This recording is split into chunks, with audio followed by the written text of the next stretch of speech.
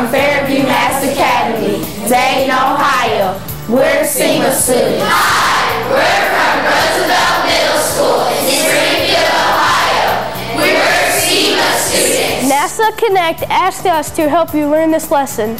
There are many ways to divide the class up to check for the Fibonacci ratio in the objects you've collected, but we've decided to have 3 groups.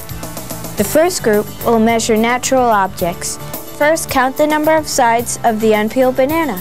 Write this number on the worksheet. On the pineapple, count the number of squares in 2 adjacent spirals. Are the adjacent numbers in the Fibonacci sequence? Count the segments of the half grapefruit. Is the grapefruit golden?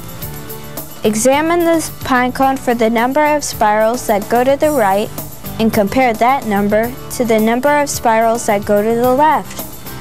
Look at the daisy.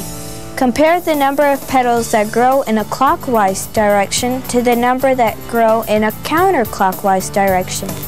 Is your daisy golden? Now check any other natural objects that you have brought to class. The second group uses body measurements that approximate the golden ratio.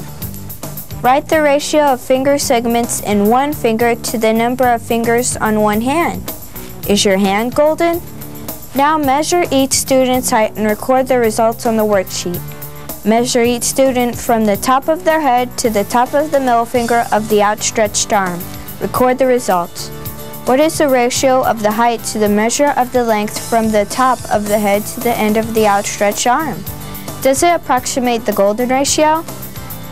Measure the height of each student and the navel to floor height of each. Write the result as a ratio of body height to navel to floor height. Is the result close to the golden ratio? Measure each student's arm length and fingertip to the elbow. Write the result as a ratio. Is it golden? Group 3 measures man-made objects.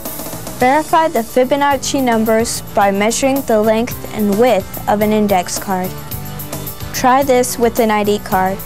Measure other objects in the classroom or brought to class. When all groups finish with their explorations, they could summarize their findings and report to the rest of the class. Special thanks to our AIAA student mentors from the University of Cincinnati. Great job, guys! After you've completed the activity on the golden ratio, you should analyze your observations and respond to the following. In 4 sentences, describe the activity you just completed. Was everything you examined golden? How do you determine if an object is golden? Do you think that there is another special ratio, like the golden ratio, that exists in nature? Why? Teachers, check out our NASA Connect website.